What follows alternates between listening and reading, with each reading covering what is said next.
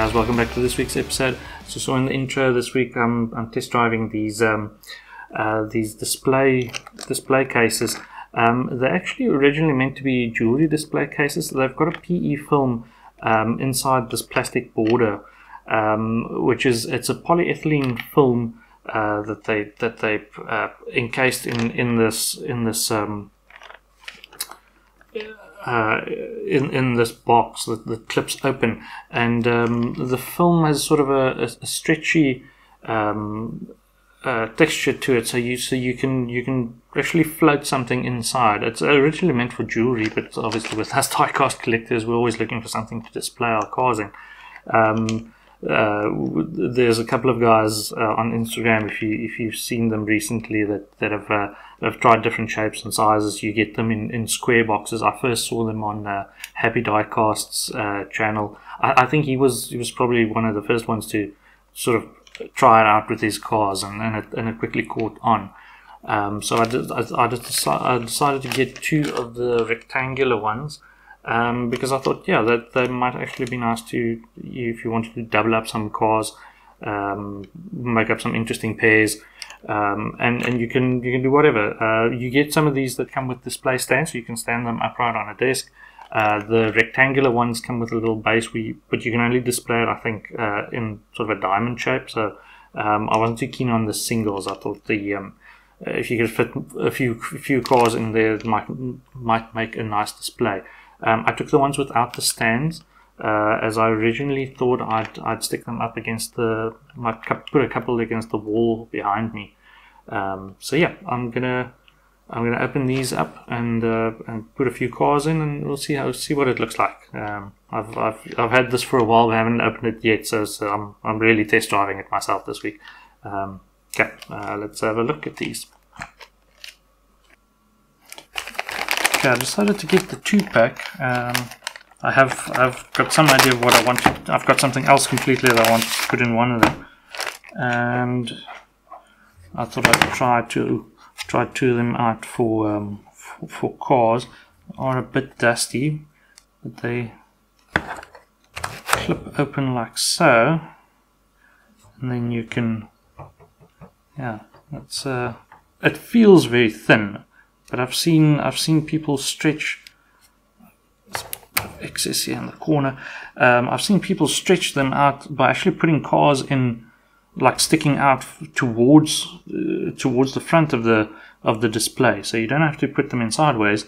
I've seen guys put them in every which way, and also a couple of different scales. So they tend to stretch quite a bit. I don't know, however, if it actually returns to its original state, like unstretched, if you take them back out again. They are a bit dusty, but it is just surface dust, so they clean off pretty well. So yeah, if I take two, let's grab two. You can obviously build your own little theme. Oh yeah, they already stick to the cars as you put them in.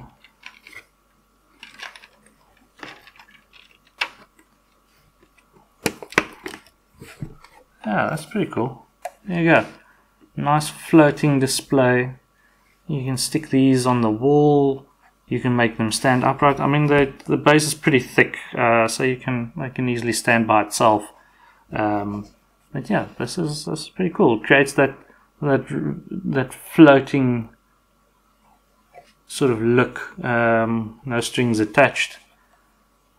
So these are pretty cool. I like these. This is going to work. Like I said, I took the larger ones. You can probably at a stretch, if you pardon the pun, fit 3 cars in here. But if you've got nice cars to double up, you could. I think you could fit some nice pairs in here.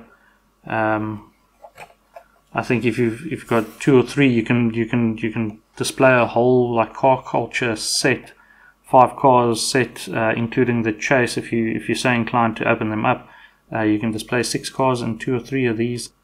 It could make quite the striking display.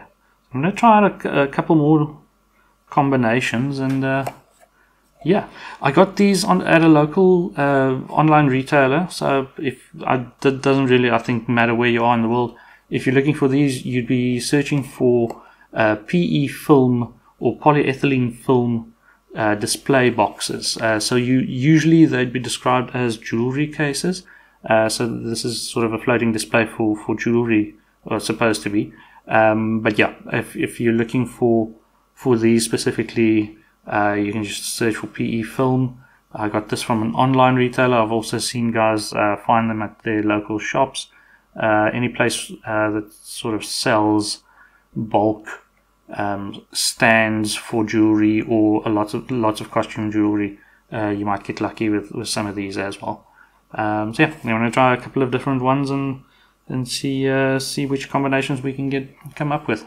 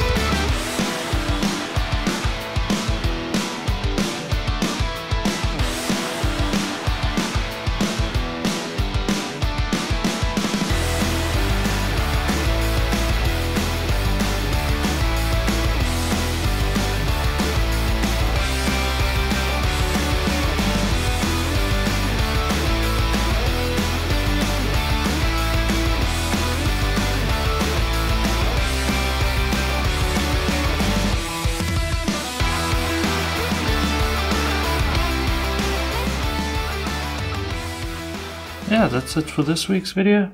Yeah, I think highly recommended. These seem to work very well. Like I said, if you want to find your own, just do a quick Google search for PE film display boxes or jewelry display boxes. I think you should get to the right stuff. I'll try and include some links down below for South African viewers. I'll link to where I found mine. Like I said, I think there are a couple of guys that found theirs just at local shops. So they are sort of seems to be readily available, but they, yeah, from first look, they seem to work very well. So I'm going to play around with a few different combinations. Like I said, I've got a few other ideas, things, trinkets and collectibles that you can stash in here. So I'm going to try that, and they might be appearing on a wall behind me pretty soon. All right, that's it for this week. I'll see you guys again next week. Keep well, keep safe. Cheers.